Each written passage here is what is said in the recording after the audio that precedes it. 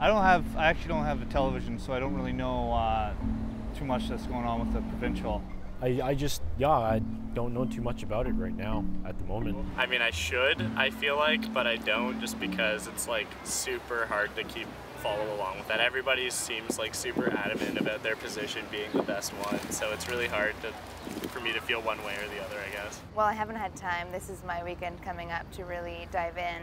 I've been using social media to ask other people that I trust and that I share similar interests with. I definitely think the advertising, when they put others down to raise themselves up, is a useless waste of money. You know, I really wish people would really just focus on saying what they do rather than comparing and saying, but they don't. It's all politics, you know, they promise you stuff and they don't deliver. You just need your vote, you know. I used to vote before and then, you know, I just stopped voting because you don't know who to trust.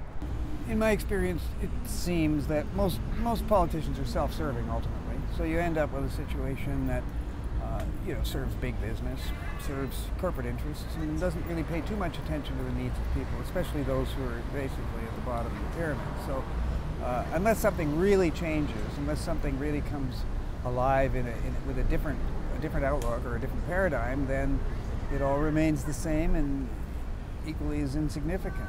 The current big three, don't interest me at all. I mean, you know, you look at Wynne with her, you know, the deficit isn't anywhere close to being paid off, but she's going to pay it off in like a year and a half. Give me a break. That's not going to happen, right? So, and you can't kid people. Like, unless you can, it just boggles my mind how the dumbing down of everything is just, it's incredible, actually. It's kind of dirty politics, and literally there are times where I turn off the radio or I put it on mute.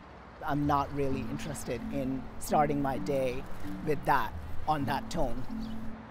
I was a little concerned that we're even having an election because I didn't think that the Liberal budget was that bad a budget. Catherine Wynne has promised the developmental sector $810 million. I work personally in the developmental sector, so I know the frustration and the hardship, what it is for the individuals in service, and that money would benefit them a lot. I'm interested.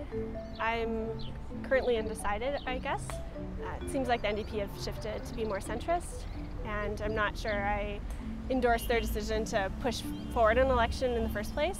Like the websites and everything, it's just like super inaccessible. It's like the worst thing to like try and get into because it's also convoluted. Everybody seems like they're saying the same crap, and the NDP won't stop sending me emails. I just want bike lanes like in rural Toronto. That's it. That's all I want.